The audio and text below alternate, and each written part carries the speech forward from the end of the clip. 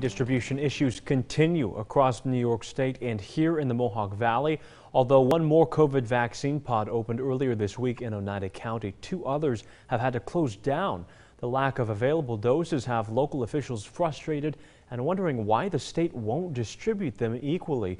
Our reporter Jasmine Allen breaks down what the county is asking the state to provide.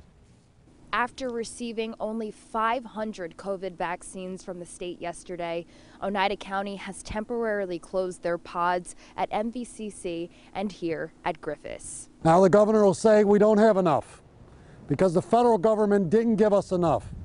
They gave them enough for them, and in doing so took it away from us, took it away from the counties. Oneida County Executive Anthony Pacenti goes on to say that opening more pods is great, but not if the vaccines aren't distributed fairly.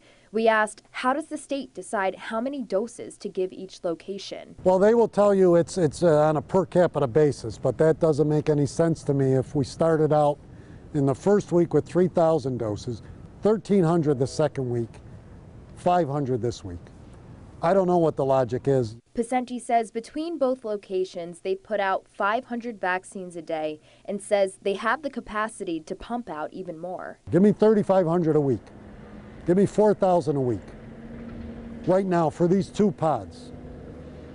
If that's all you want me to operate right now, give me 4,000 a week. We'll get them out the door. Mayor Robert Palmieri adds it should be less about who's running the pods and more about getting the vaccines in the arms of New Yorkers. It comes to a certain time, and we're at the time, done with pointing the fingers.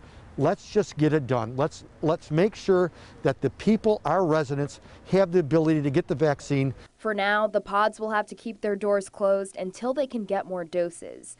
Pacenti is hoping that they can reopen by Tuesday or Wednesday of next week. Reporting, Jasmine Allen, Eyewitness News. Yes.